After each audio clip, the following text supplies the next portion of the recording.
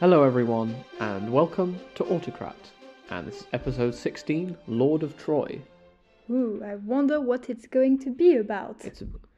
Well, today we'll be dealing with the foundation of Troy and some other people in the Trojan royal family. So you know that we've got the stories of the Iliad and the Odyssey coming up? Yes. Well, this is the start of all of that. This is Troy being founded and therefore a sort of prequel to that whole saga. Alright.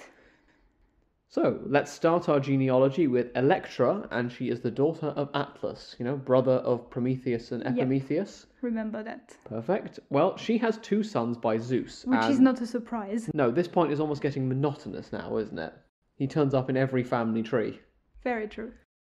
Well, these children are Iasion, I hope I'm saying that right, it's Iasion, and Dardanus. Iasion falls in love with Demeter and attempts to sleep with her, getting killed by being struck by lightning for his trouble. I mean, why not? Yeah, it seems the lesson we've had over this episode, and probably the last one, is don't try anything with Greek goddesses, they don't appreciate it. Yeah. But killed by lightning, so did Zeus kill her then? I assume he did, which I'm hoping is just an overprotective brother rather than any other implications, given that Persephone is also the daughter of Zeus and Demeter. Yay! I will say, though, it's remarkable how often being struck by lightning comes up in Roman history and mythology. I can think of at least 2 other instances where it's going to pop up. So this is now number 3. It's getting a bit weird. Yep. Anyway, this leaves Dardanus, who was understandably bereft because of his brother's death, and left his home, crossing the sea. He arrived in a country called Samothrace, and the king here was called Teucer, and he was the son of Scamander, who is one of the river deities, and Idaia. The Theogony, incidentally, tells us that Scamander was the son of Oceanus and Tethys, so again, we're linking it back to the Titans and sort of explaining why Scamander is a river deity.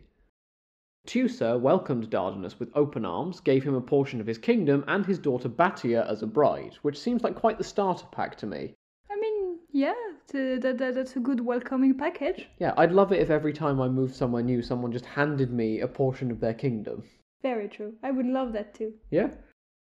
A city called Dardanus was founded by the man Dardanus, probably not very imaginative, and the region was called Dardania after Teucer died. So Teucer's dead, it passes presumably to Dardanus. I don't think the text was entirely clear on this point, but the region is now called Dardania. Dardanus and Batia were the parents of 2 sons called Erichthonius and Ilus.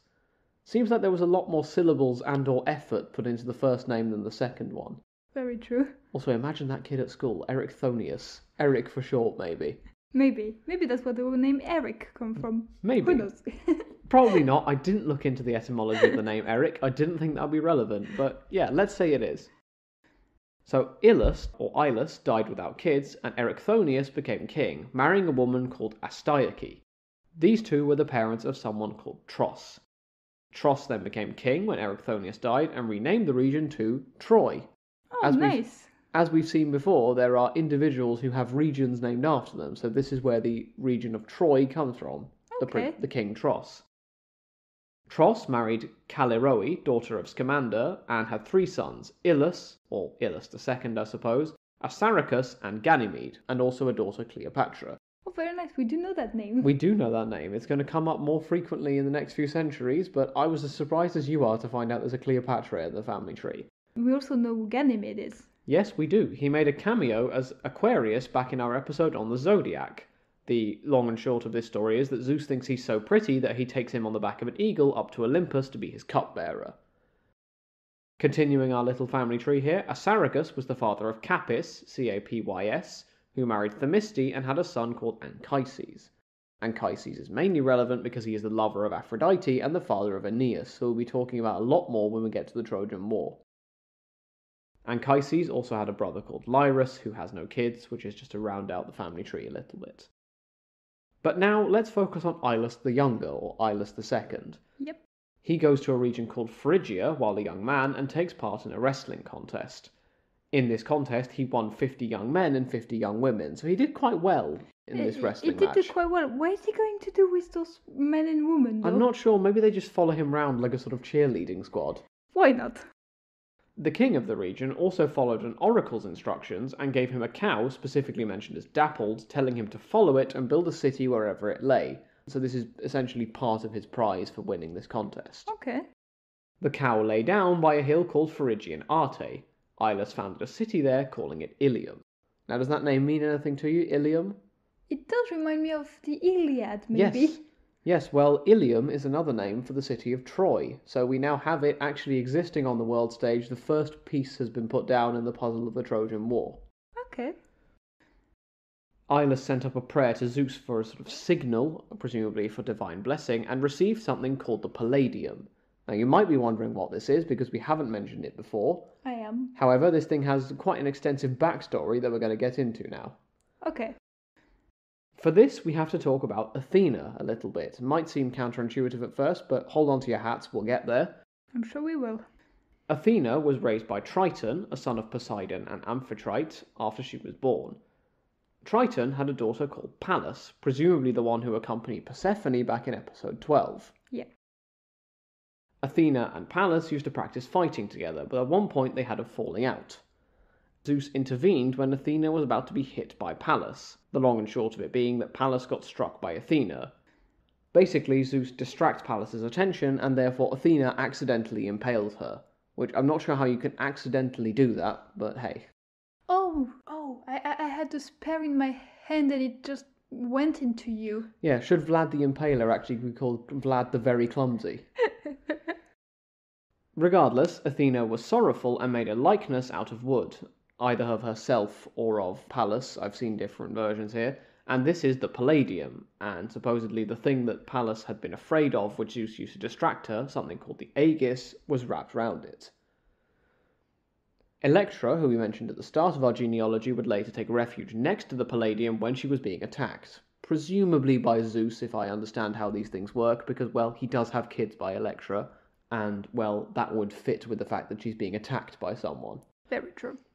Zeus then threw it down to the earth, and that's how Ilus ended up with it. So it's probably maybe not the best token to receive, a byproduct of a god presumably throwing something to the ground to stop a goddess being protected by it, but hey, it's something. It is. Ilus was blinded at this point because it wasn't meant for humans to gaze upon the Palladium, a bit like the idea of a god's true form or appearing in all their glory, which we talked about in episode 11, right? Very true.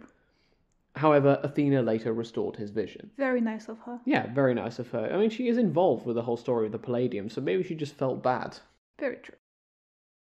Ilus placed the Palladium in a temple to Zeus in gratitude for Zeus's blessing for the city to be built.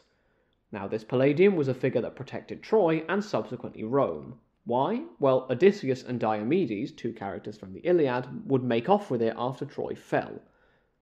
Aeneas would ultimately take it to where Rome would one day be, as told in the Aeneid.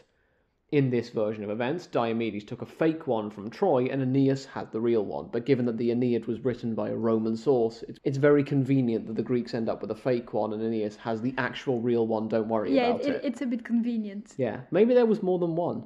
Maybe there was more than one. Maybe they'd actually separated in two and shared, like Maybe. Good people who share stuff. Sort of like the Greece-Troy divorce settlement, we each get half the Palladium. Now, there was a real object thought to be the Palladium, which the Vestal Virgins looked after for centuries. So these are attendants of the goddess Vesta, who keep the sacred fires burning and make sure that it stays burning constantly. Yep. The rumour mill has it that Constantine moved it to Constantinople and placed it under his forum as a sign that his rule and city were legitimate and to erode Rome's place as the dominant city. So, in this version of events, the Palladium is real, and presumably, if you were to dig up part of Istanbul today, which, don't do that, you would find the real Palladium. Let's do that. What did I just say? You said let's do that. Moving on. Just to round out Ilus' story, he wed a woman called Eurydice. Their child was Laomedon, who married yet another daughter of Scamander. Like Zeus, he's inserting himself into this tree everywhere, but as a father-in-law rather than as a spouse. And this daughter was called Strymo. Tithonus is also mentioned as a son of Ilus II, but the parentage is a little bit iffy in terms of who the mother is. Yeah, it would be. Yeah. For those who don't know who Tithonus is, he was the lover of the Dawn, or Eos, who took him to Ethiopia and had two sons with him, Memnon and Emathion. I stumbled across him for the first time in a TED-Ed video where a story was told that Eos asked Zeus to make her lover immortal. Okay. And Zeus granted this request, but with a very cruel technicality that she didn't ask him for eternal youth. So Tithonus just forever kept aging without actually being able to die. That's nice. Yeah. Well, it's not nice, but it's pretty horrifying. It's funny. Yeah, pretty horrifying, but a nice technicality, I suppose. Seems unnecessarily pedantic, though. Anyway, Book 3, Section 12 of Apollodorus' library, which is where most of this information comes from, then goes on to talk about Heracles sacking Troy, which I assume we'll get into in a few episodes' time. Yes, we will. It's another piece of the Trojan War puzzle. Through his son Laomedon, Ilus II is the grandfather of Priam, who will be king of Troy during the Trojan War. So again, another one of the pieces is slotting into place, and as we said, through his daughter Themiste, he is the grandfather of Anchises. So Capys was the one married to Themiste and was a relative of Ilus, but his daughter Themiste is now married to Capys, and they have Anchises. There is a little bit of uncertainty in the family tree, because of course there is, it can never just be simple, and my compilation source Guerber just skips Ilus altogether and says that Dardanus was the father of both Laomedon and Themiste, but for our purposes we're going with the original family tree. Good. Now, Ilus was buried in the plain that he settled, and his burial place is actually mentioned during the course of the Iliad, Where is it? In passing, at least, as far as I can tell, while the wall of Ilus is mentioned in passing by Pindar, so another one of our sources about mythological times. However, Ilus didn't actually found Troy where it wound up being during the time of a geographer we have as a later source called Strabo. Oh, didn't he? No. The site of the original founding was called something akin to the Ilian village by Strabo, and he said that he founded it at a higher altitude and further eastwards than the modern site, and it was closer to Dardania, founded by Dardanus, and Mount Ida, so Troy's actually moved over the years. It seems that the city shifted location a few times before coming to rest in its final site during the years of King Croesus. The plain where Ilus is buried is at the confluence of the Scamander and Simoeis rivers close to Troy. So all of this comes to us courtesy of Strabo, and if you haven't heard that name before, he wrote a gigantic geography of what I imagine is the known world at the time. I've only read bits of it, and essentially just stops every 5 seconds to say how interesting something is. Well, everything is interesting. Yeah, Strabo is my spirit animal. That would make sense. Yeah. You stop every 5 seconds to tell me about something that you found interesting. Yeah, well, it's the reason we're doing this podcast. I'm just telling you fun things that happen. And I'm loving it. Yeah. The main takeaway here is that Troy didn't actually have a settled location or a final location, according to Strabo, until sometime during the reign of King Croesus, who reigned from about 560 to about 546 BCE. So, over the centuries, it's moved about quite a bit. Alright. So, that covers our founding of Troy. We have now finally started to move towards the Trojan War. We'll get there piecemeal over time, but yeah, I hope you enjoyed today's episode, and thank you all for listening. Thank you. Don't forget you can reach us at the show's email address, and yeah, have a good week, everyone. Have a great week. So, was the founding of Troy as crazy as you thought it was going to be? It's kind of crazy. I hadn't...